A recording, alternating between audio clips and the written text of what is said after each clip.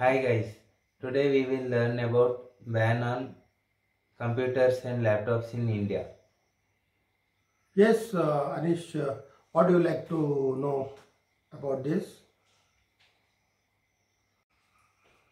Yes, why did India ban import of computers and laptops in India? See, actually, it's not exactly ban, Anish. It is regulation, some kind of regulation, where actually Indian government wants to do some kind of licensing, where the free flow should be curtailed. See, Anish, in India, 75% of the imports regarding computers is from China. So somewhere government wanted to stop this process, and also the government has quoted the security reasons, but I don't think it's mainly the security reason. It's regarding the government's policy. Government policy like inbound transport was very free, and there was no restriction, like whoever could have brought the computers and laptops and could have sold. But here onwards actually there will be licensing through the Director General of Foreign Trade. Anybody who is going to bring in computers or laptops or any personal computers, then they may have to get obtain license, and they are monitored and they are supposed to pay the duty. Like the overall free flow will be stopped. This is what the government has proposed in the manner, like only recently about 17,000 crores was allocated for this particular program, like Acer, then also coming to HP, Samsung. Almost all the computers and laptops are imported, and it is freely sold here. Now definitely this licensing will bring in curbs, and also it will bring more duty and more revenue to the government, as well as it will create more employment because of this particular law, implementation of this law.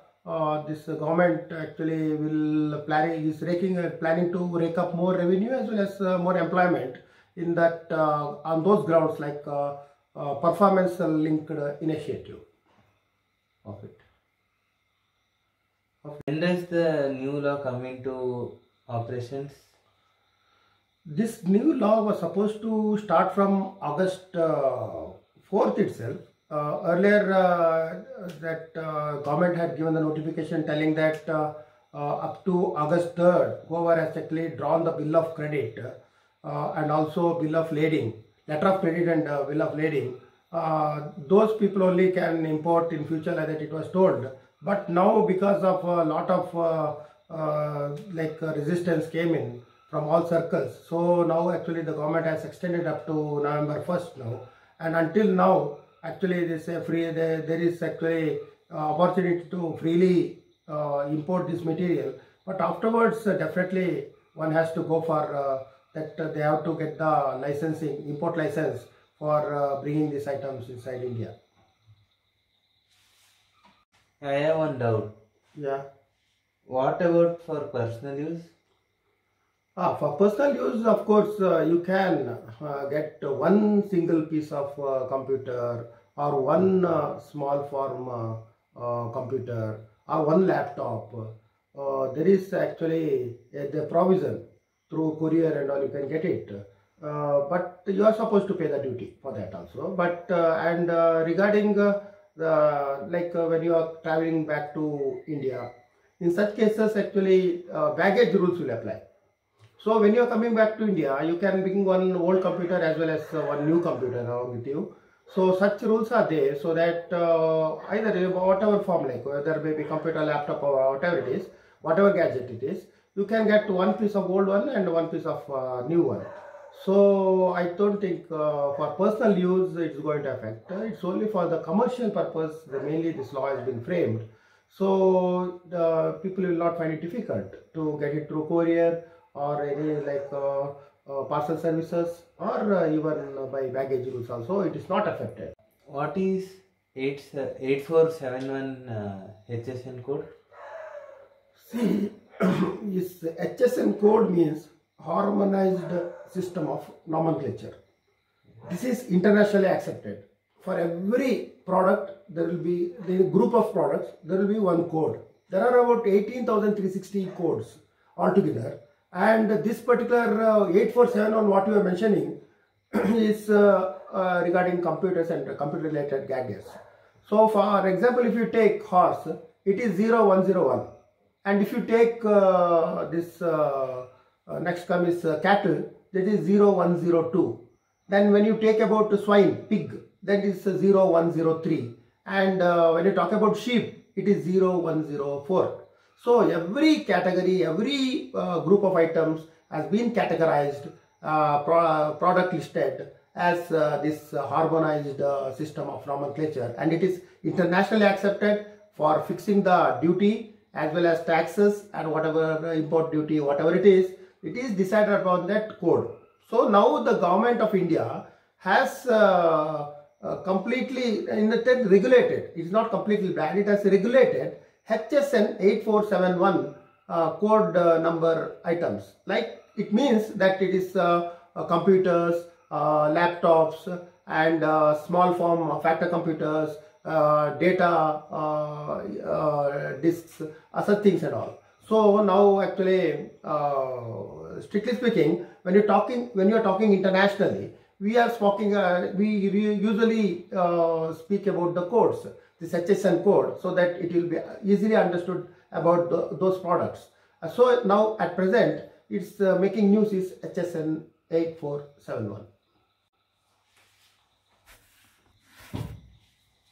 Okay. Is there any exemptions in this law?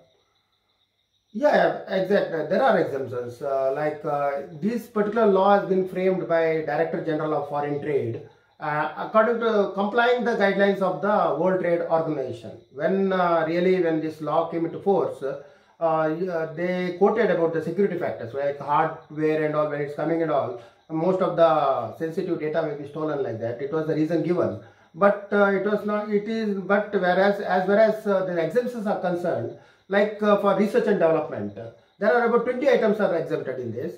For these R&D programs, for repairs, for returns, for exchanges, and all, like about 20 categories are been listed there. So that actually there are exemptions where you can send and bring computers, laptops, and related gadgets. So strictly, it is not affecting the common man. It is not affecting the common man. As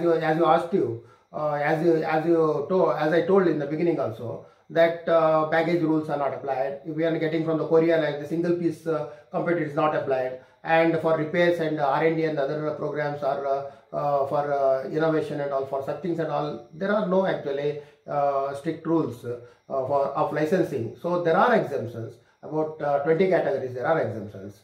So for the common man, it's not a big deal. But as only regarding the big houses, business houses, it's going to matter. It's going to matter because they were used to bring it all the computers and all these gadgets in bulk.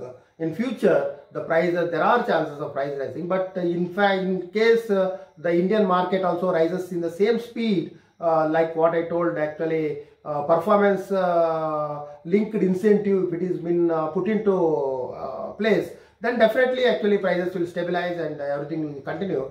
And moreover, actually most of the imports were from China, actually about 75% China and Korea. So now this is going to really bring a big impetus in the Indian industry itself. So I think the subject to what you picked up today regarding this ban on laptops and computers, or more appropriately told, the regulation on this import of this laptops, computers and related gadgets. It's a really like a very game changer. It is going to make a big change in the Indian computer industry in the future. It is going to bring in more revenue and more employment, as I believe in the law what has been put into force. Thank you. Thanks a lot. Good night. Yes, Anish, we'll meet you once again with a totally different topic. anytime, anywhere, whenever we decide to. Thank you. Thank you, Vanilla.